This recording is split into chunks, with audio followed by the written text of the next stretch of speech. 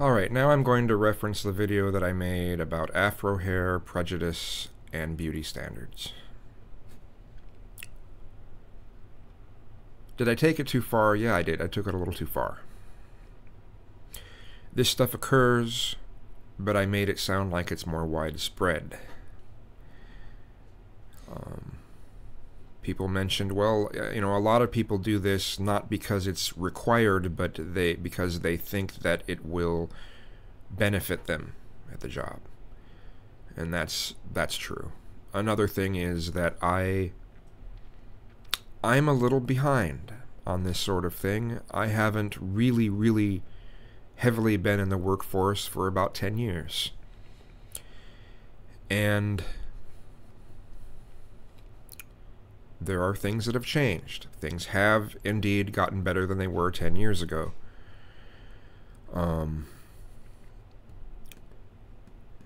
And these things are really only at certain types of jobs, like the jobs that you have to wear a suit and tie at all times.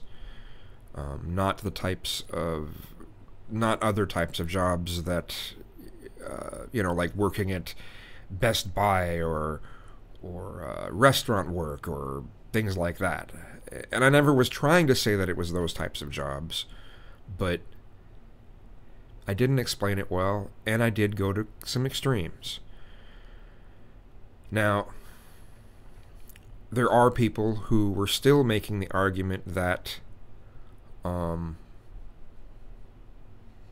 it shouldn't matter whether some people have to work a lot harder for that. We're living in these times where you do what you have to.